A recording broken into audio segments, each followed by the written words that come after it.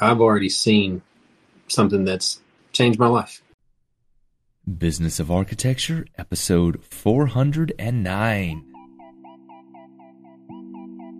Hello and welcome back, Architect Nation.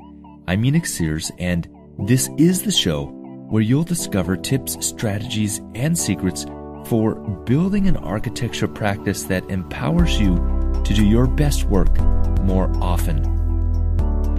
This podcast is produced by Business of Architecture, leading business consultancy for architects that helps firm owners structure their practice and their teams for freedom, creative fulfillment, and financial reward. Every year here at Business of Architecture, we take on a select number of firms to work with to implement the SMART practice method. As part of this process, we run a yearly transformation contest to celebrate the growth and the continual success of these exceptional firm owners. Today, in today's podcast episode, you'll hear 5 of their stories. Each of these firm owners that you'll hear today has shown courage, passion, and drive in their stand to be the best leaders they can be. After you listen to each of these stories, head over to businessafarchitecture.com/transformation so that you can vote for your favorite. I hope you are touched, moved, and inspired by these courageous and heroic firm owners. The first that we'll hear from is architect Ryan Biles. Hey everybody, this is Ryan Biles. I'm an architect in Lone Oak, Arkansas. My practice consists of me and a part-time intern. And our specialty is adaptive reuse for historic buildings in downtown fabrics and small communities throughout the Delta. Primarily, I knew that I was lacking some direction, lacking some focus for sure. My days, my schedule, the trajectory of my practice were all very undetermined, and there wasn't a clarity of purpose there. So after I came to the realization that I had not fully embraced the role of a firm owner as a small business person, as not just a person who trades money for architecture, but actually as someone who's leading an organization. And when I came to the understanding that I needed to really become a better business person, I engaged with Business of Architecture and wanted to make sure that I was able to, find an accountability partner and a cohort that would keep me accountable. B, learn basics about process and firm management. And C, again, just have that direction that was I had recognized was lacking due to a lack of purpose. When I'd worked for a larger firm, I always understood that stress and having a certain level of, lack of health was just part of being an architect. My own sense of purpose behind what I was doing as a practitioner, person in the field, was not really existent in terms of relating how I did my work to who I was as a person and my spiritual purpose. And again, having been an architect for so many years, I don't know that I'd really considered any impact on my family directly, other than I believed that things could potentially be better. I didn't have a clarity behind what that would be. Financially, that was the biggest motivator. There was no consistency, and I didn't have a basic financial understanding of how to operate a business and the long-term impacts that my lack of understanding were having. So for me, some key results so far are, first of all, an increased level in my business literacy, my financial competency, just some core things that without these, I don't really know how I could have sustained as a business owner for much longer on the pattern that I was on. Gaining a level of confidence by virtue of my smart practice cohort, by virtue of the systems that we've learned and are implementing, and the confidence that I have an ability to be a leader, to lead a practice. I'd always thought of myself as a leader, but weirdly not in the context of of my architecture practice. And so, again, competence and confidence are two big growth areas for me. The confidence has absolutely changed the way I approach my conversation about the work that I do with others. And again, of course, it's affected my self-talk as well. And so I'm extremely grateful because there's so much clarity behind why I'm doing what I'm doing.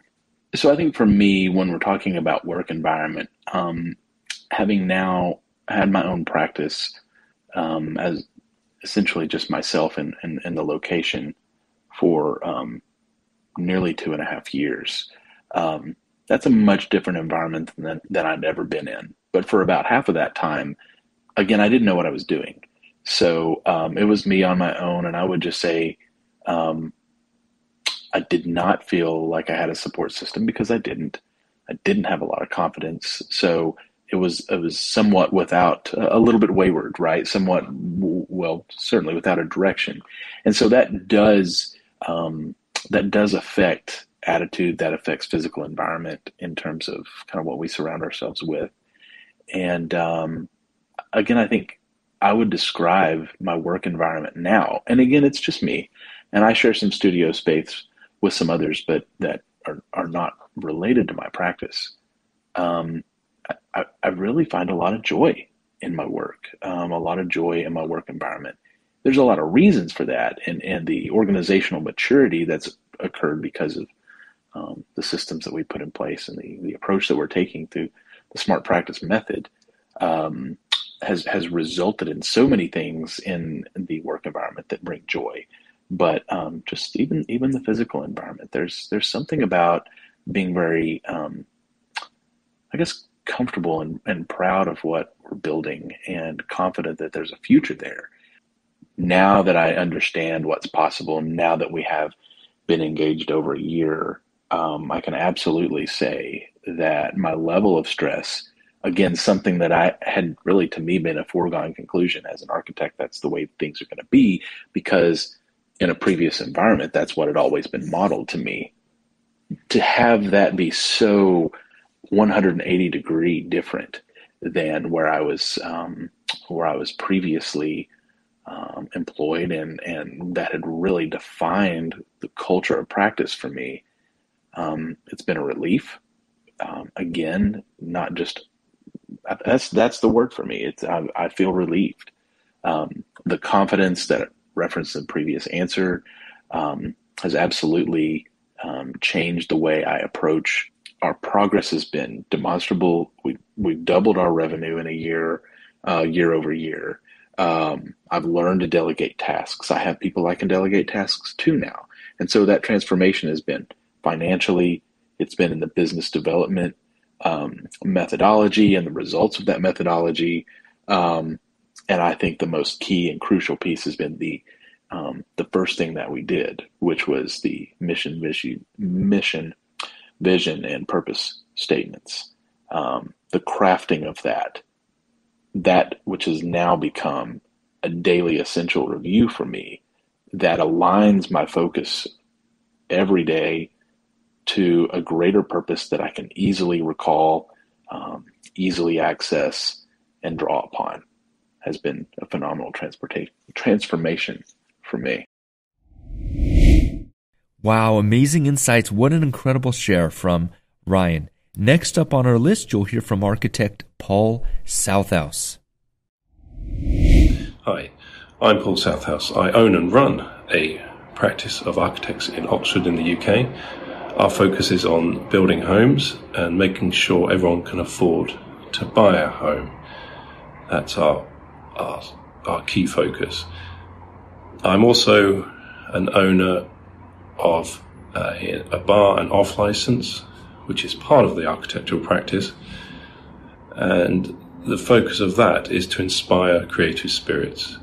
So bringing people in, having discussions, having arguments and just as an architectural practice, engaging with people, us having a front door and people can talk to us and really thrash through issues or think of solutions to things and really change the way we practice and our position within the community.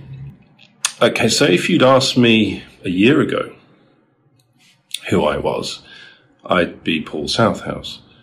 I'd be an architect and I'd have 2 assistants helping me, and I'd really be, I was limited in the impact I could have locally and globally. My instinct is that I have a greater purpose and to have an impact more widely and change the world in some way.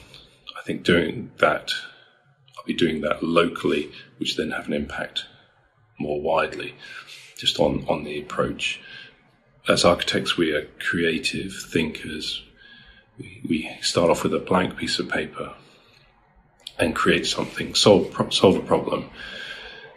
Now, if you think about that from a system viewpoint, right from the beginning, how things are even conceived, how we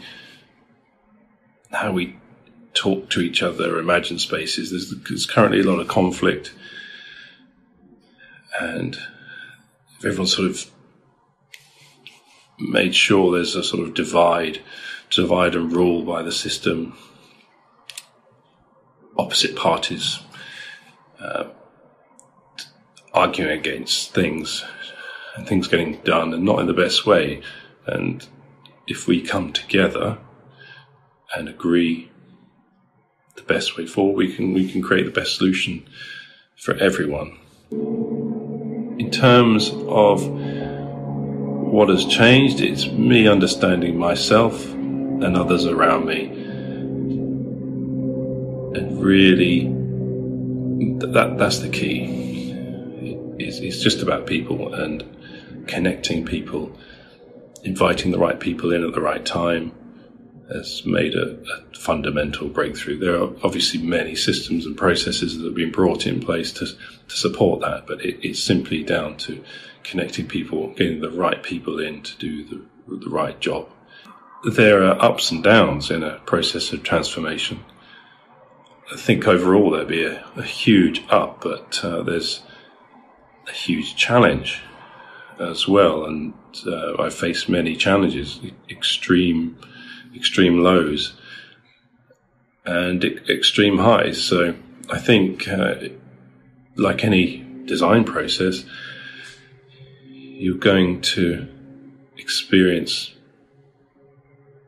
amazingness and then also just really tough challenges. But remaining positive just gets you through.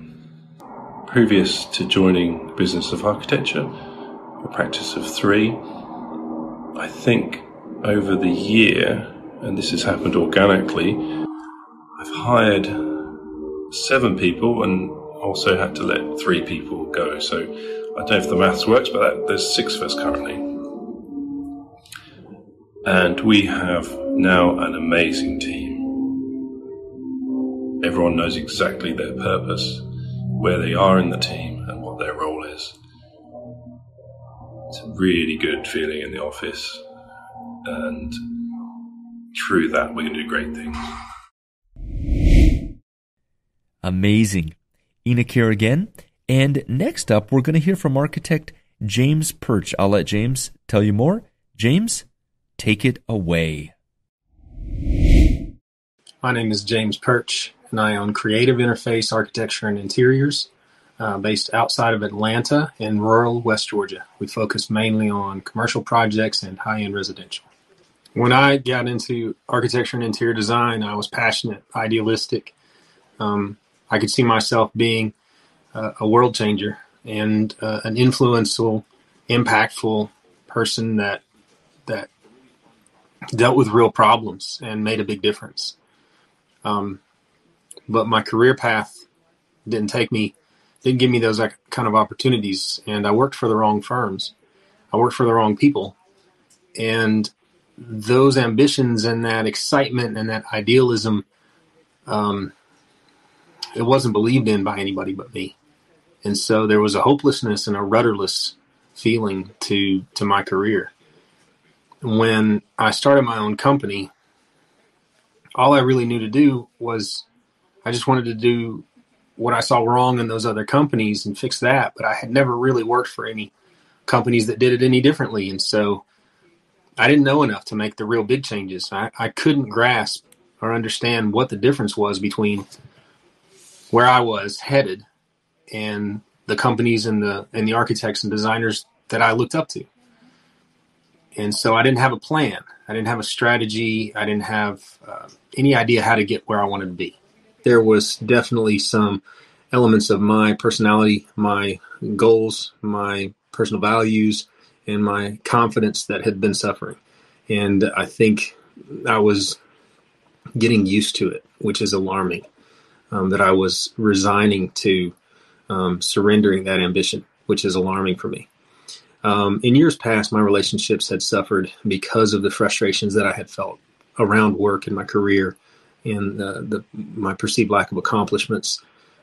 So I know that my relationships had suffered in the past. Over the last couple of years, it's also been a pretty huge improvement, and it came with some changes that I had started to make in myself. Benefits come in the form of peace and a feeling of purpose and satisfaction in what I'm doing and why.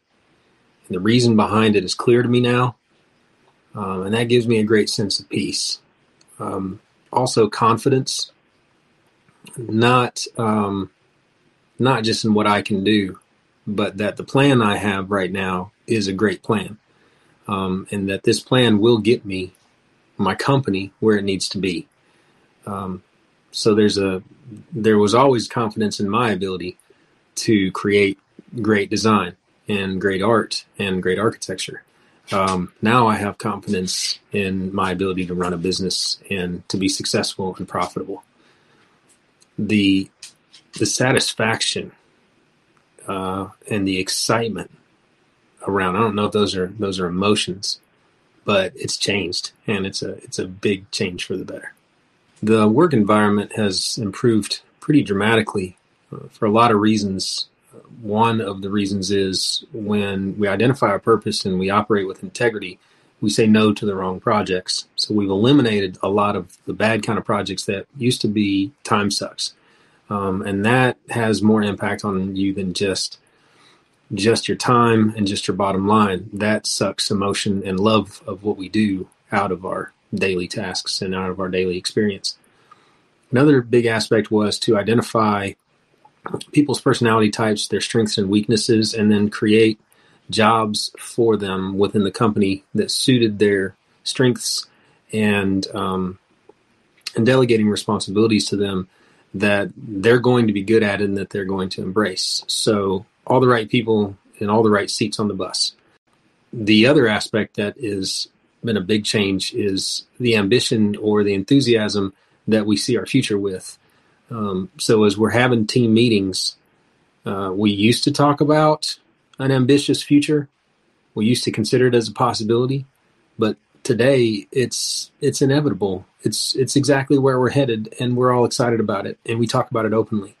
And so the enthusiasm that surrounds us is exciting. And I'm the biggest example of that. The way that I feel about what I'm doing and why I'm doing it is probably the area of biggest change. We all talk about how this is one of the most exciting changes and the most rewarding things and experiences that we've ever been through, and yet it's different for every single one of us. So every single one of us is getting more than we expected. It's being catered to our needs, our desires, and our expectations, and each one of us are having a completely different and individual experience. One area where B of A is making a big difference for me is finances, both in understanding them and implementing what I understand, and in creating a new future for myself that's going to make some big changes for the better. It's going to change my family tree. I've gone from being rudderless and really didn't have a clue of how to change it to being very purpose driven, very excited about my future, very confident about my plan, very enthusiastic about sharing my plan with others, sharing my mission and my purpose with other people. And that changes everything about the way that my career is shaping up. So I can't wait to see what results are going to come next. And I'm anticipating big ones, but I've already seen something that's changed my life. Okay, incredible story and share from James Perch. Now, next on our list, you'll hear from architect Ron Howell. Here we go.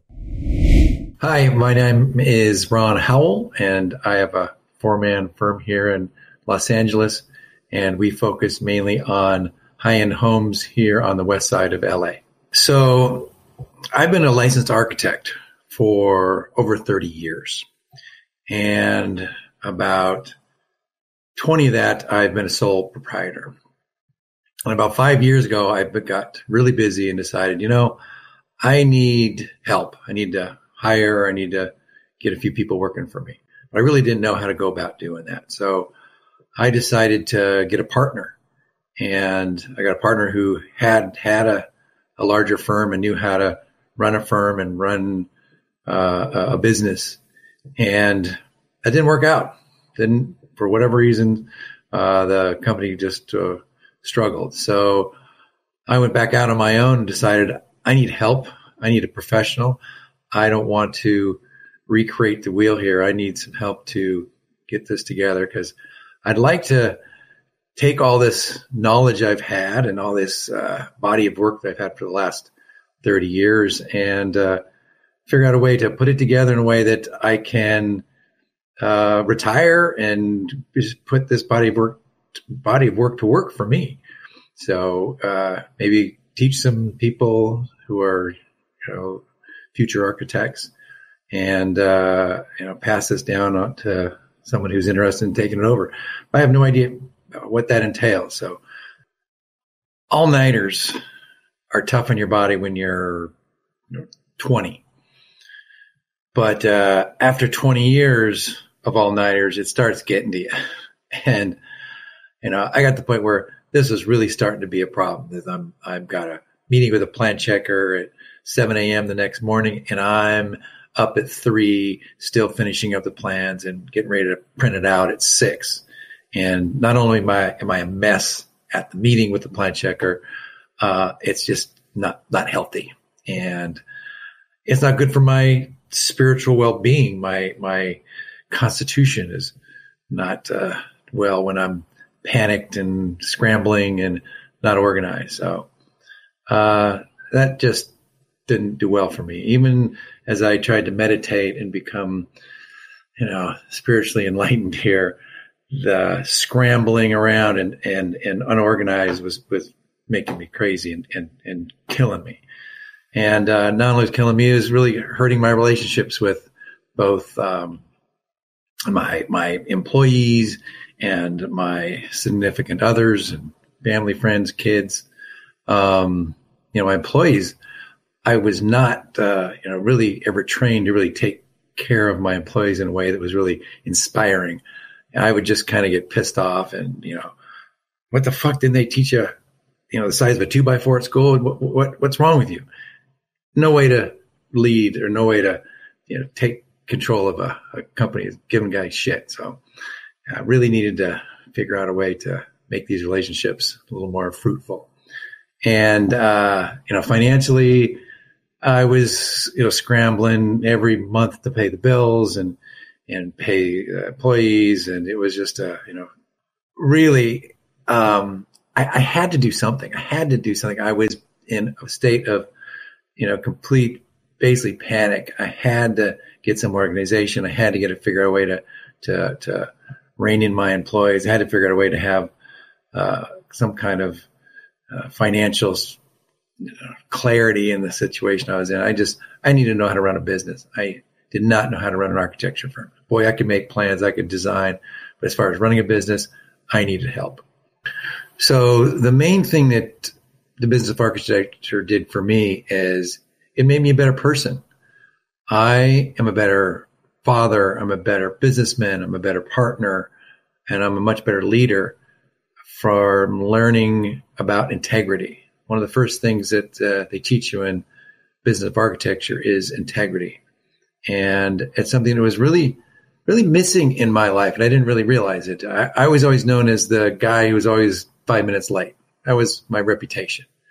And that's not a very good reputation to have, whether it's in business, whether it's partnerships or with your employees or with your kids. So to have that awareness and have that change really changed my life. And there's a lot of parts of business of architecture that did great things for me.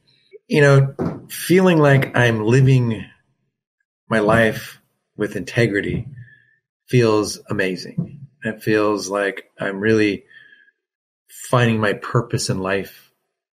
Yes, finally.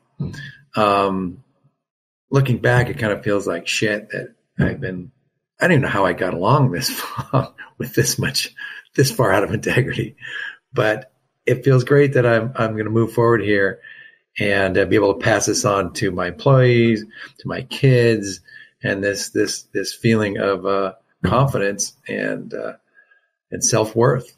So thanks.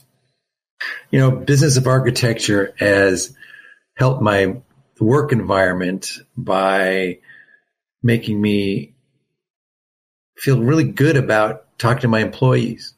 I look forward to it. And it was something that in some sense I dreaded. I just didn't know how to really speak to them and get the best out of them and inspire them as much as I wanted to.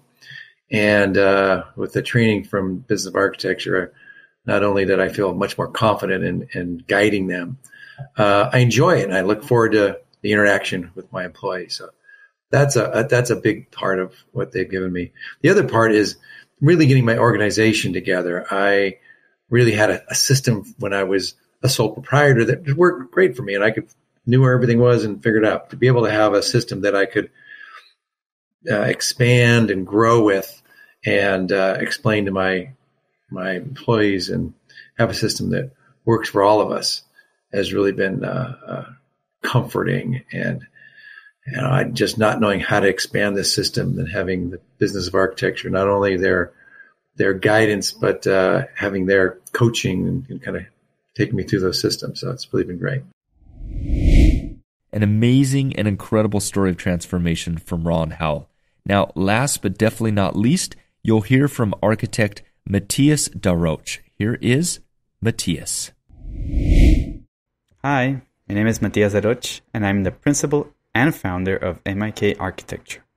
We are a 4-person firm in Miami, Florida, and we specialize in high-end, contemporary, or modern-style residential projects, mainly for developers or investors down here in South Florida. I came to Miami from Chile as an investor myself, and I quickly realized that I needed to get my architecture license for various motives. When I finally got it, I was able to create the firm, and as such, of course, new challenges came along. Now, a bit more context. While studying to earn my license in Florida, I was told so many times that architecture doesn't pay, and that if I want to earn real money, I should be a builder. And I just didn't want to believe it. And my stubborn mind, I only wanted to prove them wrong. I also knew that it wasn't going to be easy, and I didn't have the tools or the knowledge. So then another journey began. Who can I learn from? Who can teach me how to get the tools? A few months later after opening, COVID hit. And that brought even more challenges.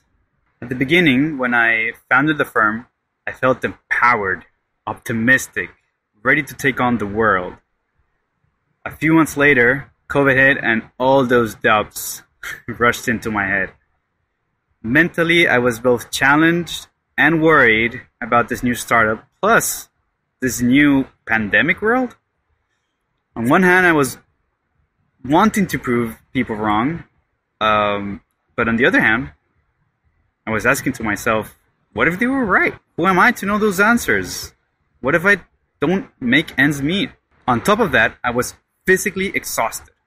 After studying to get my license and starting the firm, I didn't have any buffer time to wind down. Never really had that chance, and I was already working hard and late to meet the deadlines and trying to please clients. I was more worried about finishing plans and pleasing these clients than even thinking of what the next steps of the firm was going to be. And I was constantly extinguishing fires. In another time, I would have thought that working harder meant to having a better pay, but that didn't really happen often enough. I never felt I had like that economic freedom I was looking for. And at the time, I would just say to myself, I'm investing my time, I'm planting seeds, or whatever the excuse I thought of at the moment. Soon I realized that there were many firm things to be done that I either didn't know how to do them or I didn't know that I needed to do them. Not to mention strategy, or actually the lack of strategy. All of that at the end added more pressure to my exhaustion. That same exhaustion also had a toll on my wife. She was the best during the whole studying to get my license period. She covered for me on household chores, and she had an amazing patience. And she was also very excited for me. But she too was exhausted. Furthermore, just a few months later, she got pregnant. Or better said, we got pregnant. Suddenly, I didn't feel like I wanted to work all day, and I wanted to have that good family time as well. So far, I've learned the importance of having goals and targets, but most importantly, a mission to set my eyes on. With that also came the tools to achieve the target, such as how to grow my firm, how to delegate, have a clear understanding of who does what and when. And during BOA, I grew from a solopreneur to a 4-person team, and a great team, by the way. And I've learned the importance of having profits, the right projects, and knowing how to plan for the next 12 weeks, 12 months, and even 12 years. Everything comes down to my mindset. I'm a different person today, and I see myself as a businessman and not just an architect. I now have a plan, and I stopped worrying about being able to get ends meet. Today, I know that I'm on my way to proving others wrong. Architecture does, in fact, pay. And it does without sacrificing design or the satisfaction of giving the best to your projects. It's the best of both worlds. I truly believe that today our work environment is great. We're very flexible, we take care of each other, we're all interested in a work-life balance. And in the end, we're also more productive.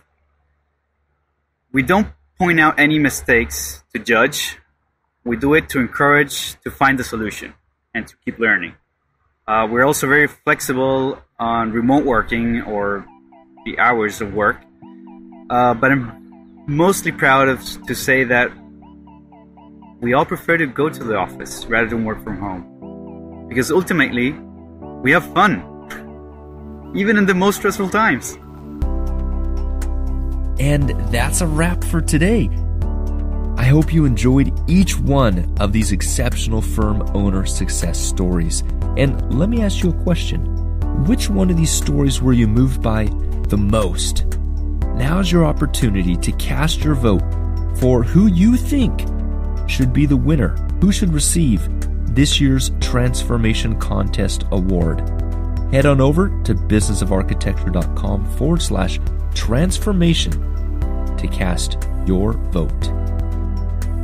The views expressed on this show by my guests do not represent those of the host, and I make no representation, promise, guarantee, pledge, warranty, contract, bond, or commitment except to help you conquer the world. Carpe Diem.